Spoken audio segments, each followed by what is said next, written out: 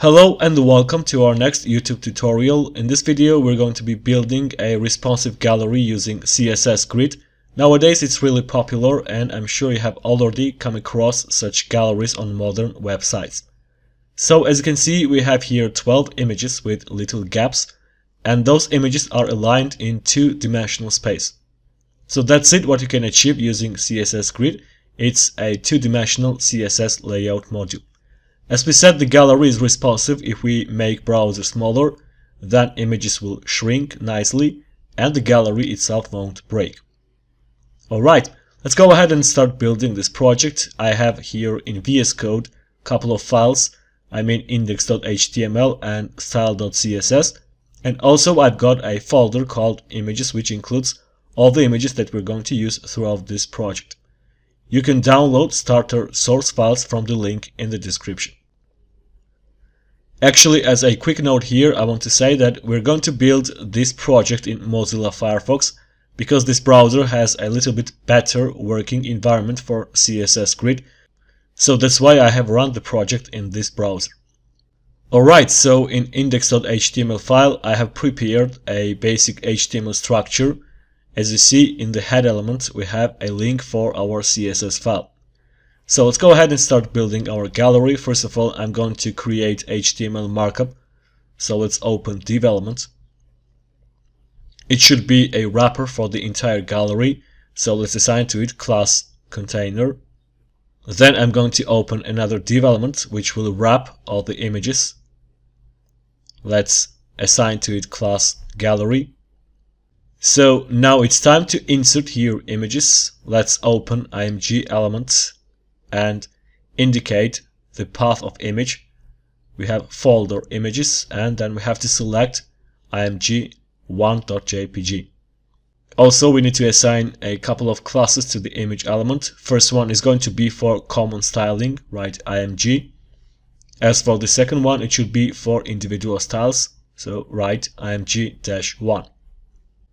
Alright, so as we said, overall we are going to have 12 images. So I'm going to duplicate this line of code 11 times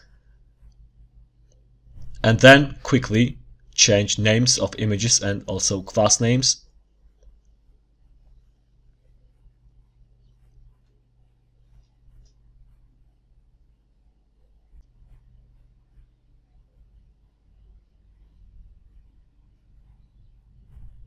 Alright, so as you can see, we have here all the images, but for now they are quite big and also they are looking ugly because we have here just pure HTML.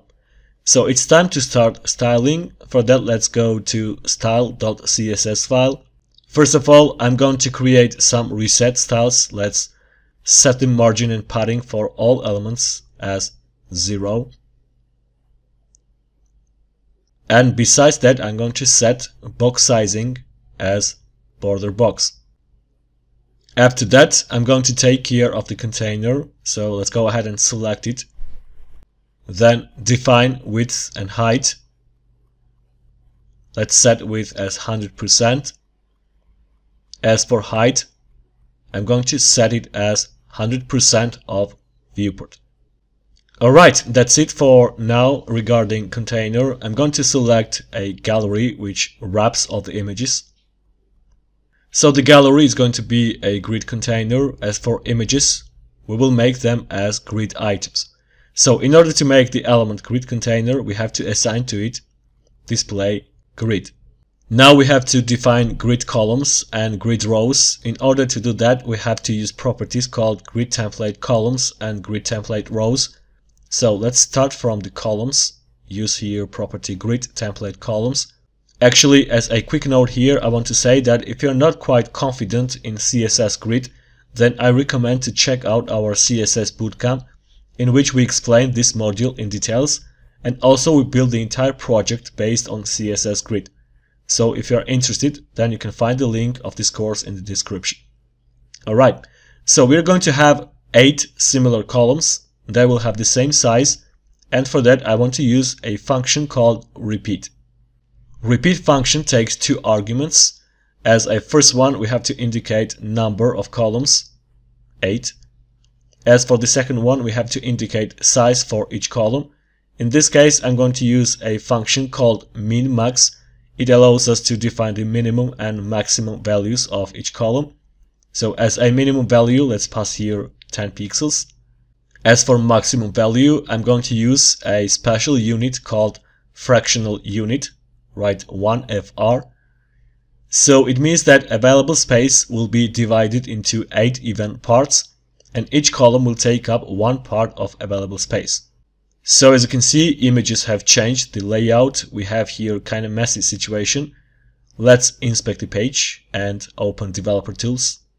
I said at the beginning of this tutorial that Firefox has a really good working environment for CSS Grid.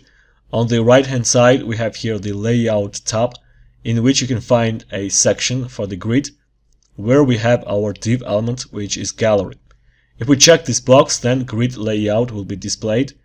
I mean, you can find here 8 columns which we have just created and the proper grid line numbers. Okay, next I'm going to take care of grid rows. For that I'm going to use a property called grid template rows.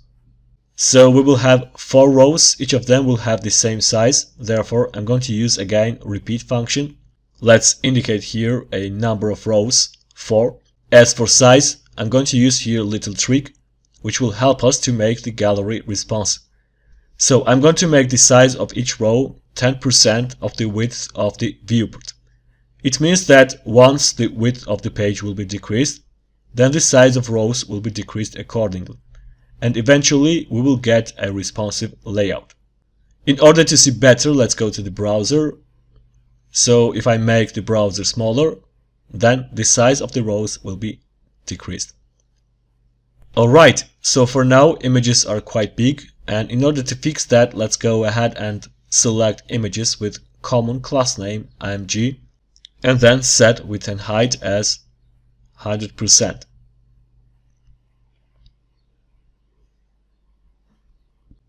So now images are placed inside grid cells, also they are smaller, but we have here a slight problem. If you take a closer look at them, you will find that images are a little bit stretched and they don't look quite nice.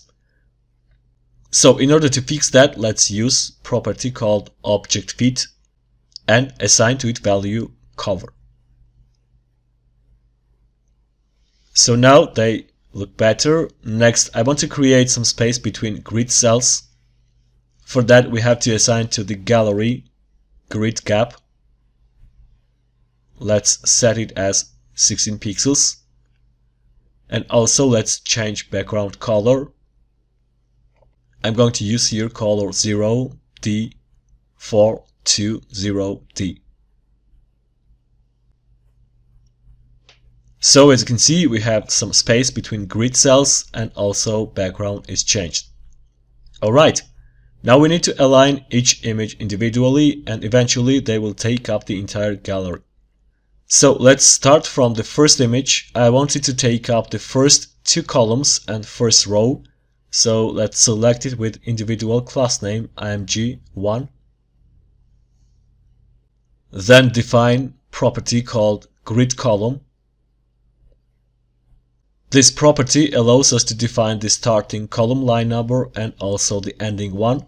So as we said, the first image will take up the first 2 columns and first row.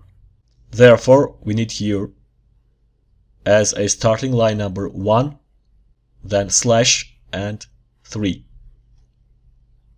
And also, let's write grid row with line numbers 1 and 2. So as you can see, the first image has taken up first 2 columns and it's placed in the first row.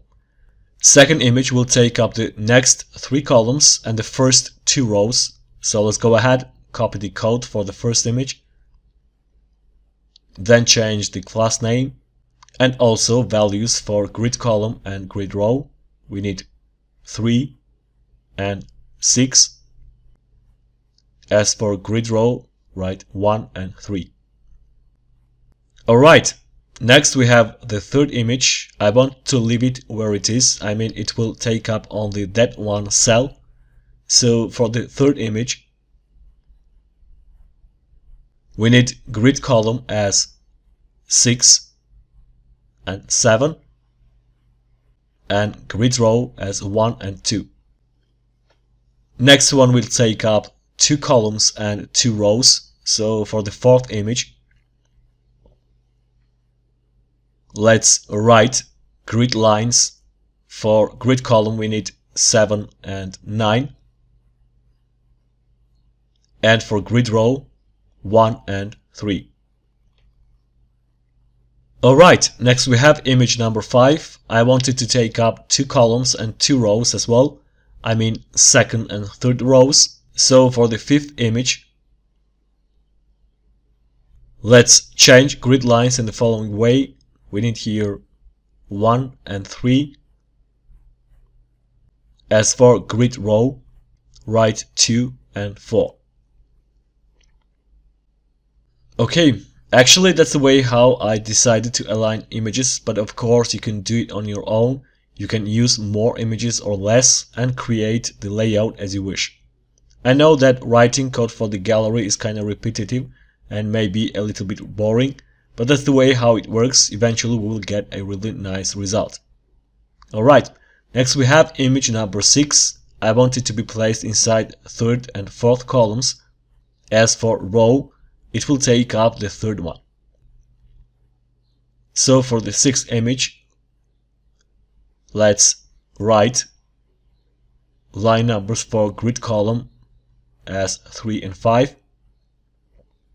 As for grid row, we need 3 and 4.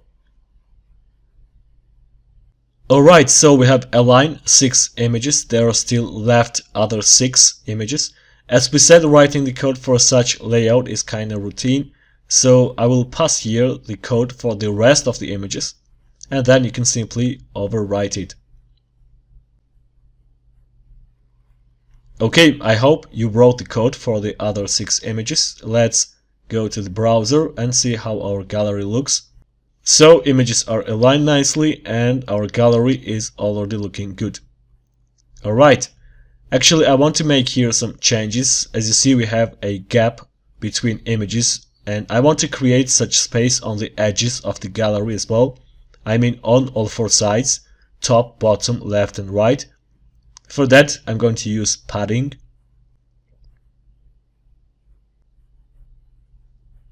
Let's write here 16 pixels. Next thing that I want to do is to place the entire gallery vertically in the center. For that I'm going to use flexbox. Let's assign to the container display flex.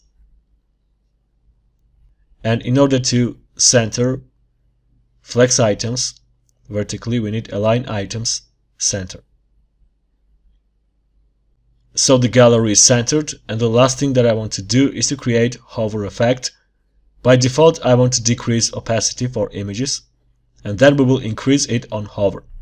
So let's assign to image opacity 0.7,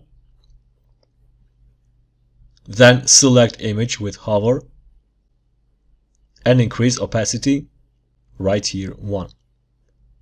And lastly, let's use transition with values opacity and 0.5 seconds.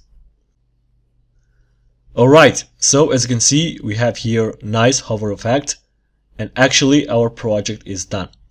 If we make the browser smaller, then you will find that the gallery is responsive on all different screen sizes. Okay, so I hope you enjoyed this tutorial and learned about lots of interesting and useful stuff.